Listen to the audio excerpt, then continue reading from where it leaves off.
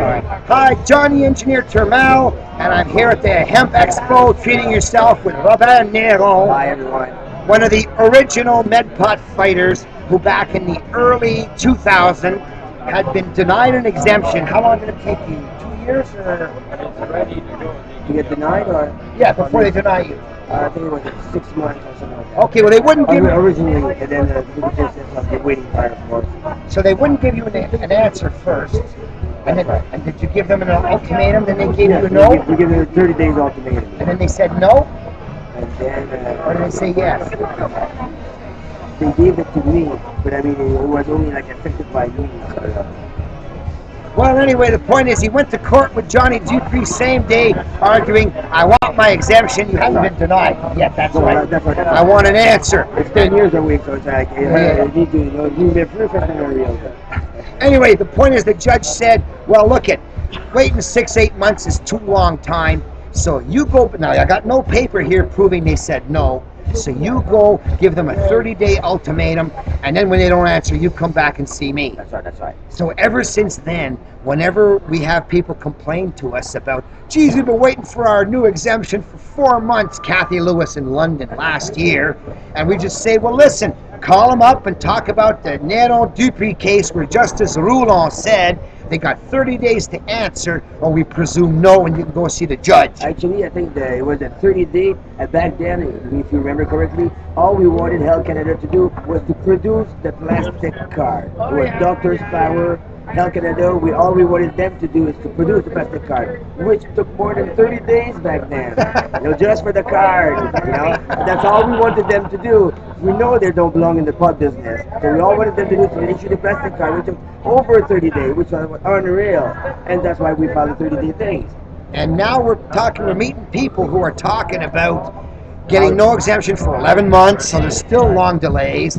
I heard a rumor there were 10,000 new applications in the last year, which is why they're so slow now. It's the fifth. Adding a zero behind that. Maybe.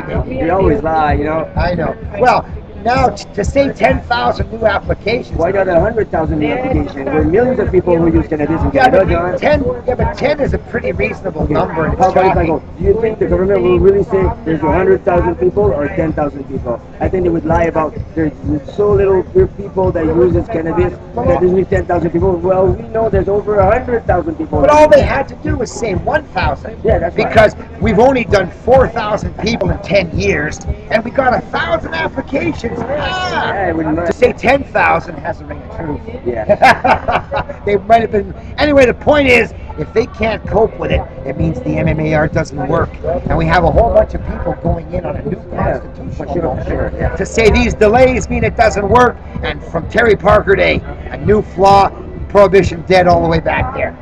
We hope anyway. So Robert's one of the growers who always at the Canadian Cup. Did you ever win, Robert? Did you ever...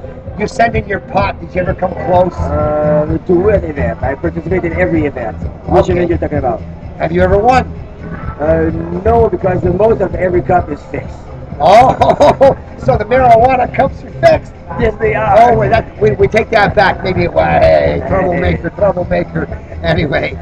So anyway, he's allowed to go down to the vaporization. He finally got his exemption. He's one of the 5 people that we beat the exemption. They said no originally. Yeah, that's right. They said no originally. Originally they sent the cop and busted me. That's right. Originally they sent the cop and they busted him, and we raised the fact, hey, how come he got busted right after he applied? So that's where you're protected. When you're an applicant, you're also an exemption. But didn't they drop the charges? Yes, after 2 years. Well, okay, but they dropped the charges anyway. I still got a lawyer fee to pay. They never paid. We never got paid for our court battles. So I still got stuck with my original lawyer fee from way back then. Well, they dropped the charges, but nobody paid for the lawyer. Well, that's the real penalty, man. So anyway, Robert, it was a pleasure having you on the fight, and I'm glad you gave the interview for history. Here's one of the original MedPot fighters in the year 2001. He was in the Heaven 11 in Supreme Court building. He was in the Magnificent 7 in Toronto. He was in the something with 5 guys in the federal court in Ottawa. You know what's my secret to remember all the court cases we've done? I talk about the court cases I've lost, but I only lost twice. We lost once when we asked for import and export. Of course we were denied.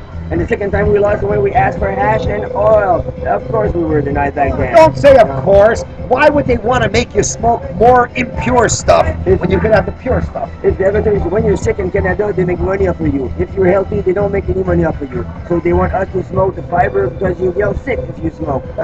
Smoking's not good for you. So, yeah. Anyway, the fight goes on. Robert's supporting. Thanks a lot, Robert. I don't know about it all. Thanks for the interview. Good stuff.